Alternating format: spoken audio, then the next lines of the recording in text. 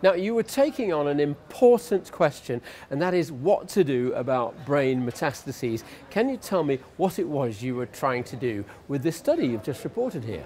We were trying to determine if adding whole brain radiation to stereotactic radiosurgery what resulted in better functional outcomes or worse functional outcomes. In other words, is the treatment worse than the disease? Right. Now, in fact, however, whole brain irradiation does bring quite a marked reduction in recurrences, doesn't it? Whole brain radiation does reduce the number of radiographically visible tumors.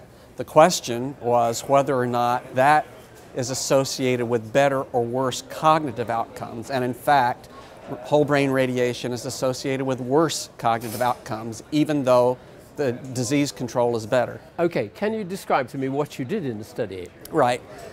Patients with 1 to 3 brain metastases were randomized either to stereotactic radiosurgery alone or stereotactic radiation plus whole brain radiation.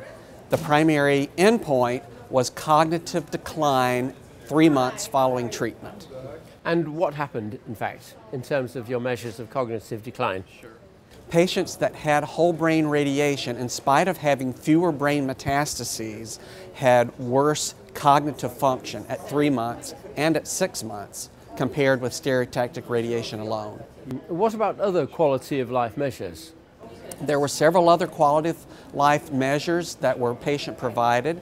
There was worse functional outcome and physical outcome for the patients that had whole brain radiation based on the patient's report.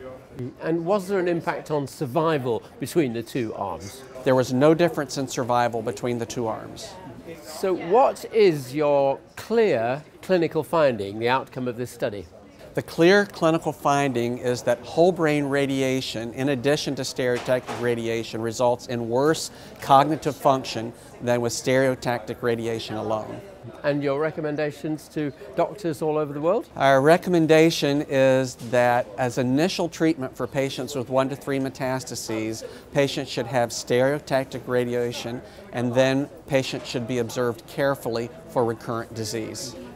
What about when there is a symptomatic decline? Is there a role for whole brain irradiation then? I would say this is in the context of the overall patient care, because they may well have other disease and may have a very short life expectancy, and then to a certain extent it becomes an existential problem of whether or not the patient wishes to risk cognitive decline with possible longer-term survival.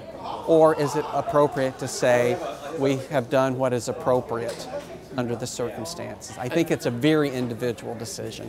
And finally, and briefly, what is the moral coming out of this story that you reported quite clearly here at ASCO? I think the moral of the story is, regardless of the treatments we utilize, we need to assess functional status in addition to imaging status to know how patients really experience the disease.